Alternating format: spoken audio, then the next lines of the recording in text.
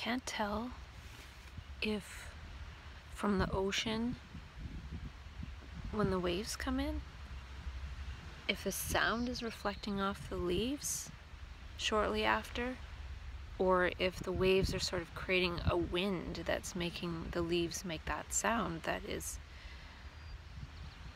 equivalent to the ocean waves. So I hear the waves there, and then I noticed I could hear the waves behind me.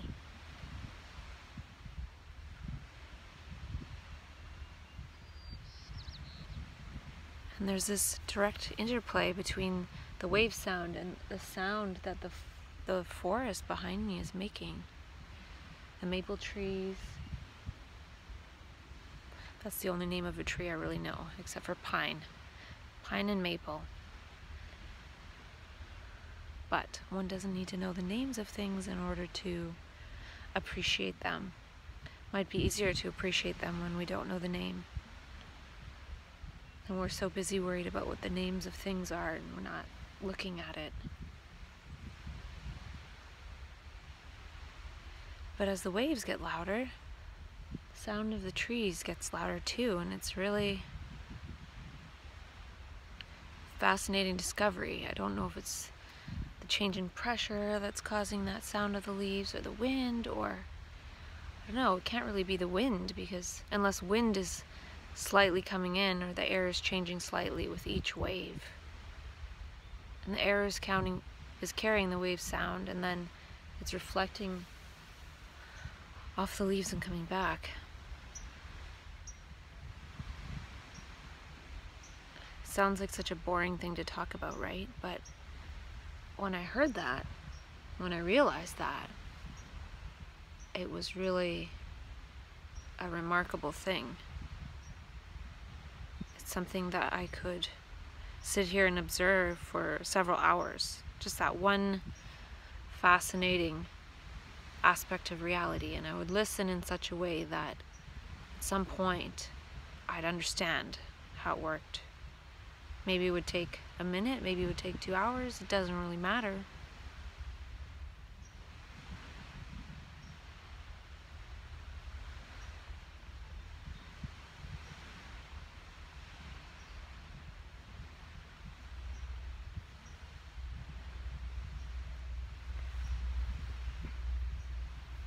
Last night, I got away with taking 1 trazodone instead of 1 1/4, and I forgot to take glycine, and I still managed to fall asleep.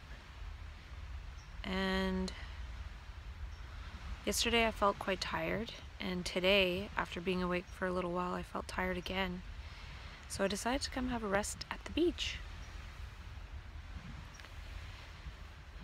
Yesterday I was reading, and my brain eventually did feel energized, and today I started reading again, but I did have the intention to get outside because it's a nice day. Do some earthing, breathing in the fresh ocean air, listening to the sounds of the waves, and now the waves being mirrored off the leaves of the trees.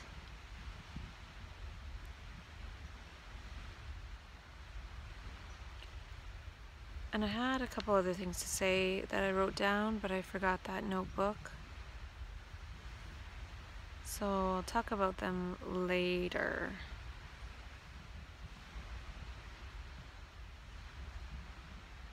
Yeah. Not today, not yesterday, but the day before, when I woke up, I immediately did a back bend in bed.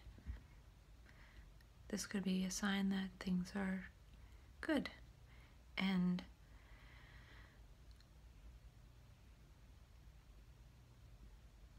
I've been having some vivid dreams, not so much last night, but the 2 nights before I definitely did. I had this dream where I was in school, and the 2 rows of students in front of me in like a lecture hall, they were all exterminated somehow. And I think it was ordered by like Trump or something.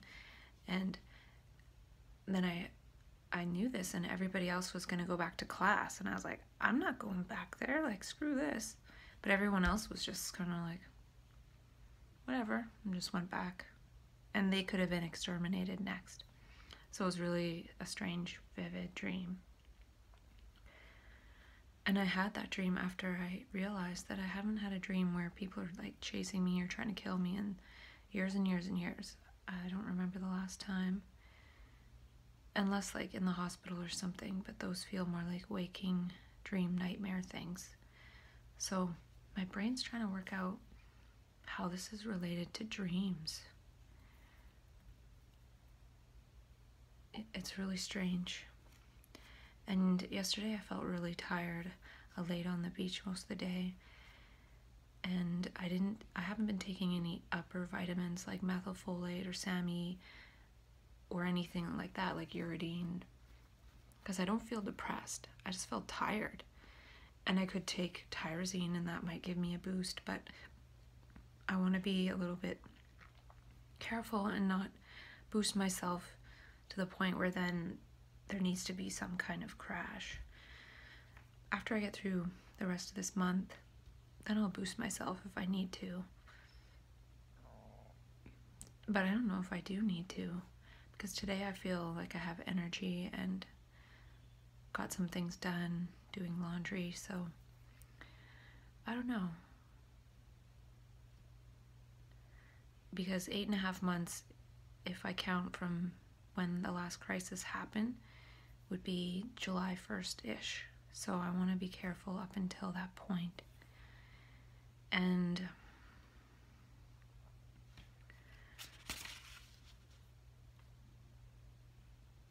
last night I took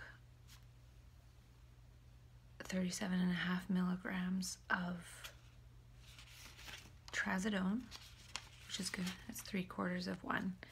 And then I'll go down to half tonight, and then I might stay at half for a couple of days. Just because I don't want to take away the sleeping med totally when I'm at the point where it could be sort of real crisis point, unless that was the crisis that I had. And yeah, that's where I'm at right now.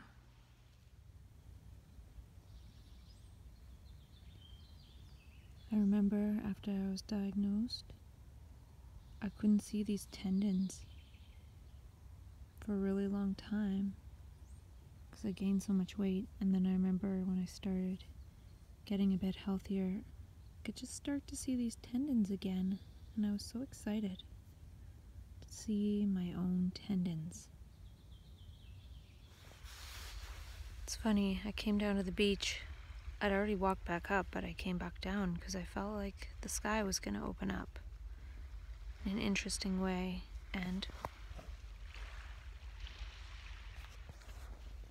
looks like an eye.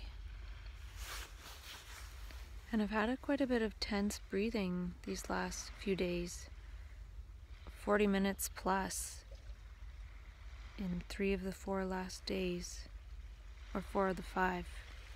I'm not sure. Starting with the concert, maybe that changed my energy somewhat. But even I was sitting on a log up on a cliff and editing some of my nature videos, and I was breathing tense. And it's hard to know what that's about, if that's not something I should be doing right now. Maybe I was also texting a friend.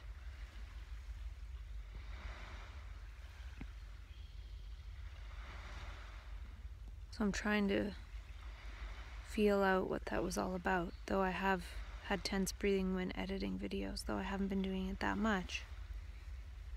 Not very much calm breathing, but lots of focused breathing while studying. And my breathing could be relatively faster because this place has a relatively slower, more eternal energy. Just like before I left, the few days before I left, I had a lot of calm breathing, and I didn't feel calm. But here I feel calm, but it's saying it's tense, so it's kind of backwards. But I think that shows something about the relativity of consciousness.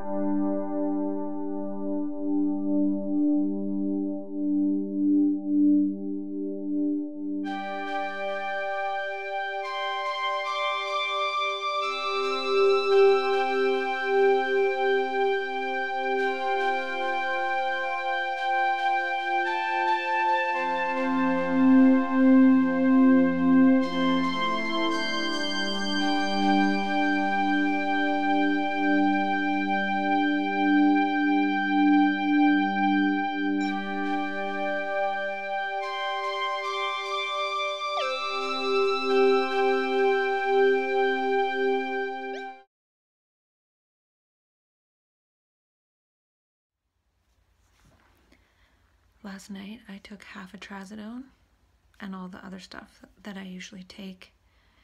And when I was falling asleep, at a certain point, I felt like I was grabbed and like I felt this shock in my brain, like I was literally ripped out of myself and into a different reality, like a nightmare. It was a bad dream, but it didn't feel like a dream. It felt like some kind of in-between realm, and I didn't feel like I was sleeping, really. But I didn't try to stop it, even though I was aware. I just let it go on. I wasn't afraid of it, even though it was scary what was happening. And then I let the dream finish, and then when it did finish, I realized, well, I'm not quite sleeping. So then I got up and took another half of trazodone. So I went back to 1 whole trazodone. So tonight I'll try 3/4 of a trazodone, and I might try 2 Benadryl or 1.5 Benadryl to maybe up the Benadryl and down the trazodone. But it's good to know that I can have that happen and just stay asleep, even though I didn't feel like I was sleeping. I was dreaming awake, but my body didn't wake up and get scared. So it stayed within the dream realm. I don't know if that makes sense. But it's like this real lucid dreaming realm. And so I got up and took the half of trazodone, and then I did fall asleep for real. And I might have had weird dreams. And I didn't sleep as long. I woke up at 9 and I was still awake past midnight. So that's not like a 12-hour sleep. So I'm just sort of trying to figure this sleep thing out. And also, I feel like my brain is trying to learn what this is all about, like what it means.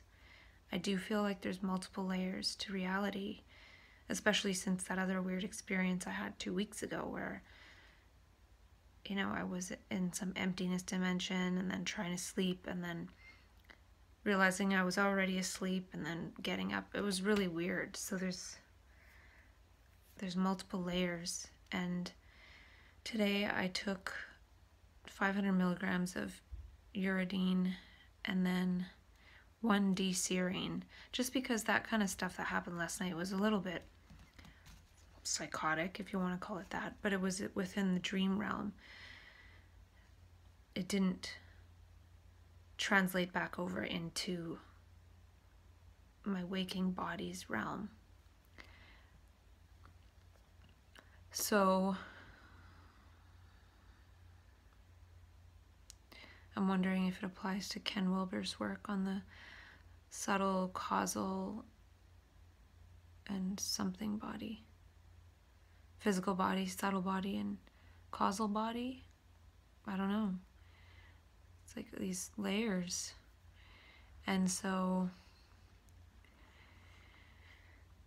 yeah.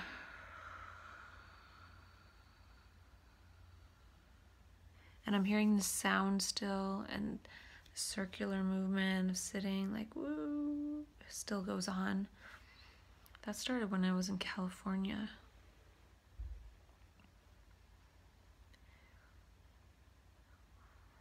And I'm wondering if I'm feeling less like talking on video and more like writing.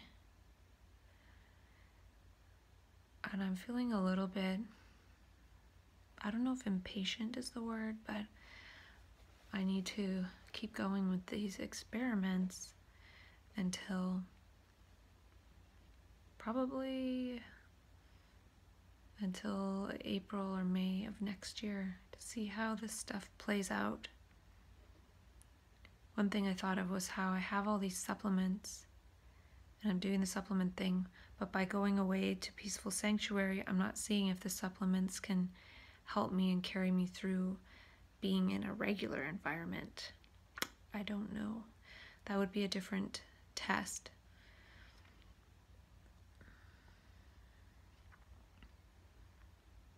Because I'm wondering if